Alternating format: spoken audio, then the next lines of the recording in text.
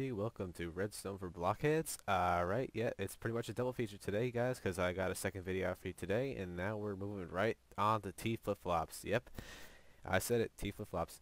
So, let's get started. T flip-flops are also known as toggles. Whenever the T changes from off to on, the output will toggle its state. A useful way to use T flip-flops in Minecraft could be, for example, a button connected to the input. When you press the button, the output toggles, a door opens or closes, and it does not toggle back when the button pops out. So basically, it acts like a switch, only there's no on-off state. It's just press it once, and it will change it. The circuit itself will change its state. Okay. Now, it is also the core of all binary counters and clocks, as it functions as a period doubler, turning two input pulses into one output pulse. Okay. Now, Design A has a large footprint, but it's easy to build. It's essentially a JK flip-flop, if you guys can remember from design, from this design. See, it's pretty much the same thing, only you just take out the J and K. Alright, and it has the same state. What's happening is you're the clock now, so remember the complementary function from the last video. You're basically causing it to happen because both the locks are off it, the J and K are off it. So now, that's basically what's happening here. So as you can see, if that was a door, for example,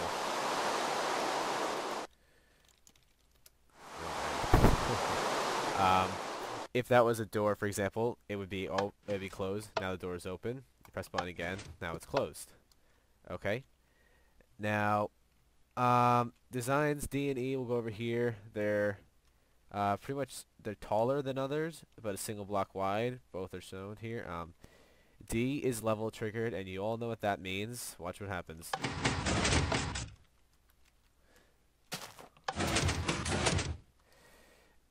This basically sends out a pulse. Now, you may be wondering what the use for this is, but D is level trigger, which can save space when distributing one input pulse to multiple flip-flops. Basically, this is basically a distributor for a pulse in this case, because it's a toggle. It goes on once. So it still functions as a T flip-flop. It's just that it's not the one with an edge trigger like design E here, which the output Q will turn on when you press it once. Press it again, they will turn off. So D is if you want a toggler for pulses, and E is if you want a design for doors, so to speak, or anything else you can think of. Now, you can see they're the same thing here. However, this is implemented, which allows it to have its on-off state. If this isn't implemented, it gives you the pulse. Now, again, these things can be pretty much changed. The edge trigger here makes this unit insensitive to the duration of the input pulse. Meaning, so no matter how long it's on, it will stay like that. Which makes it easy to actually daisy chain multiple units to create a binary counter or period doublers for slow clocks. So you can chain these guys together from the outputs there to other ones, for example. Okay. Now, designs are based off of a vertical gated D latch. If you kind of remember, you can see this looks familiar from the D latches, which are, I think, over there, but I'm not going to bother. Anyway, that's what they are. Now, move on to the designs J and K here. Design K here is made it's a simplification. It's a simplification made of design J. Or no, sorry. Let me jump to J first. Yes. Okay. Design J is the smallest design of a T flip-flop that has an edge trigger. Depending on a combination of game modes, single player, survival multiplayer, or single player, the orientation and game version, the repeater delay may need to be adjusted to eliminate output flickers on state changes.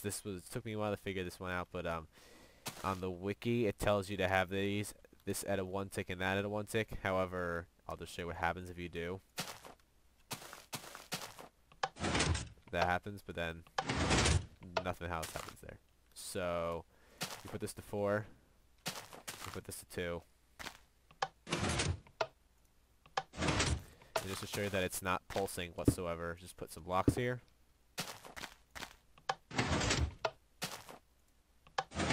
And there you go. So that fixes it up. So if you're looking at this on the wiki, it's 4 here and 2 here, not 1 and 1, okay? And this stays 4, and that should clear it up. As I was saying though, it needs to be adjusted, and it has reported to be unreliable, so I mean, it's a little buggy. Now, however, we got Design K here. Design K is a simpler version of Design J, and it's more reliable. The period of the looping part is increased to 3 ticks in order to match the length of pulses. Was adjusted by the edge trigger. It is a better solution to the stability problem of Design J here. Let's press this button. On. Off. Hold it. Nothing will happen. So this is a really small and nice design for a T flip-flop. Now, what I'm going to quickly do for you guys is I'm going to show you a bonus one. Yeah, a bonus one, okay? I normally don't do piston circuits. I plan to. I will. Just right now I want to focus on the mostly redstone circuits without pistons being used in them.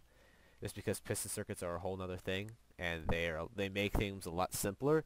However, to understand them, it's better off to use actual circuitry, just because it's more widespread and you can have a better visual of it. Now, anyway, this is design M, bonus design. Now you see the pulse here quickly turns the torches here off, if you can see.